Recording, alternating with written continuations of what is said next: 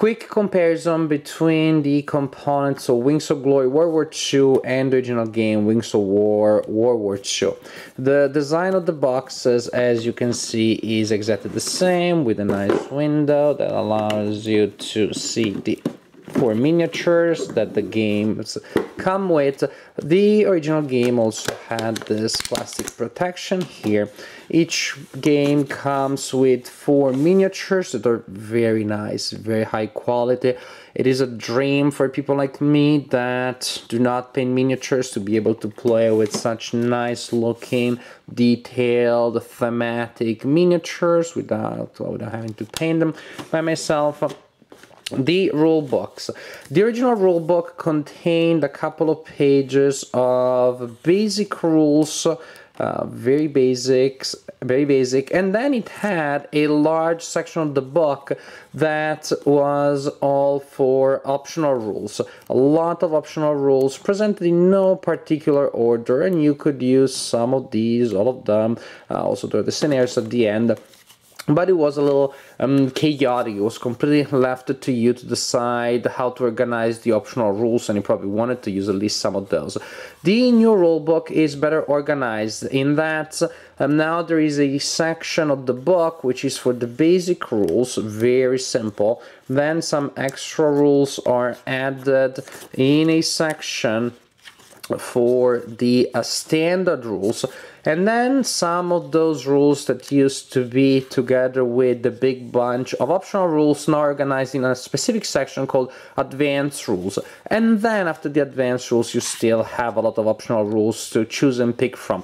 The idea is that the rulebook is better organized because now you have more of a progression. The optional rules have been put in an order that allows you to see the game progress from a recommended basics to standard to advanced game that then you can still customize a lot.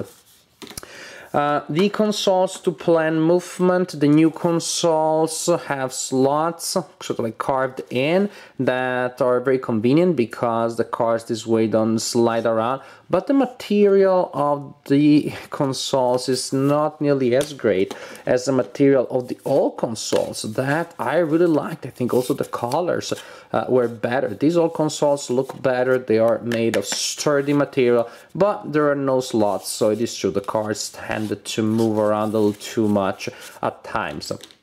The cards that are used to plan movement also have been redesigned. The old cards were nice, but not too colorful. They were a little generic in a way, which I personally did not mind. Here clearly what mattered the most was the airplane rather than the landscape at the bottom.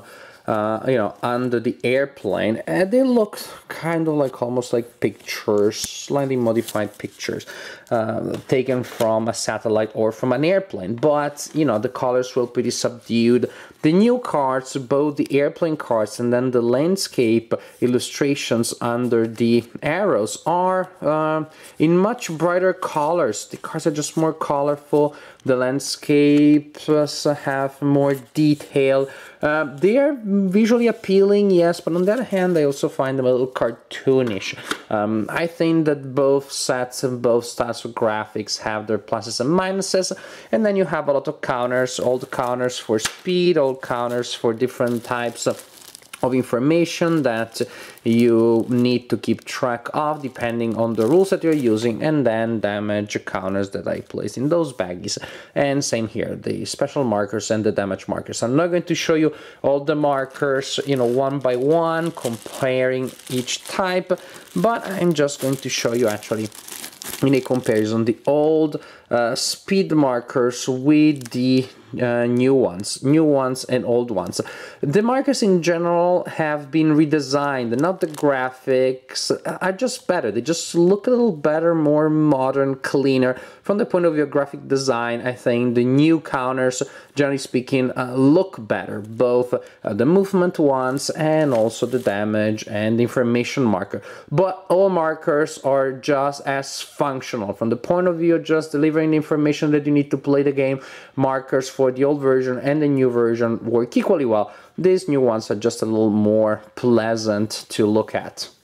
So in conclusion, the components have been updated, but not to me upgraded so significantly that the new edition is a must. Some things I still prefer in the old edition, some things are as good in the old edition as in the new one, and then some things look better. But it is not a complete reworking that changes, say, an ugly duckling into a beautiful swan. It is just a different version that has pluses and minuses.